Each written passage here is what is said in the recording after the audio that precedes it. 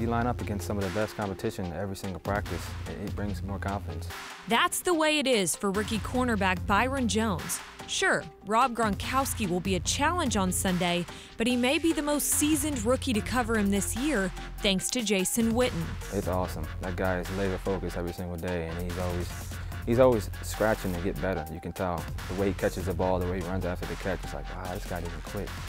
The Cowboys refuse to quit either, no matter what the depth chart looks like.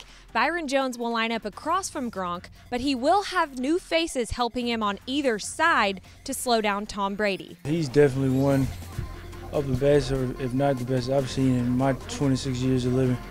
So we got our work cut out for him. But I mean, I guess you got your work cut out every Sunday. They're a great offense, score a lot, up tempo. They got a lot of guys outside, make a lot of good plays. You obviously got Gronk, running games involved, so we got our work cut out for us. But you know, it's football. We got to stop them, but we also got to do what we do and try to make it a good game. I saw a lot of heart. You know, that's the biggest thing for me.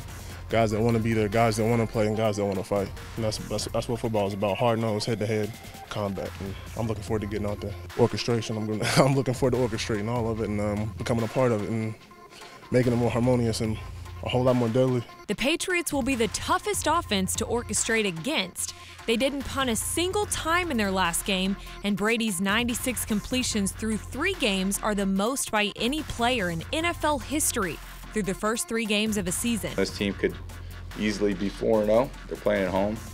Got a lot of good players, very talented team. Last year they were one of the best teams in football. One thing that Tom Brady has not accomplished yet in his career, winning a game at AT&T Stadium. Brady said, "I've never played there. I have to go out on the field, get familiarized with my surroundings, and that requires an extra hour or 2 just to get a feeling of AT&T Stadium." They kick off at 3:25 on Sunday.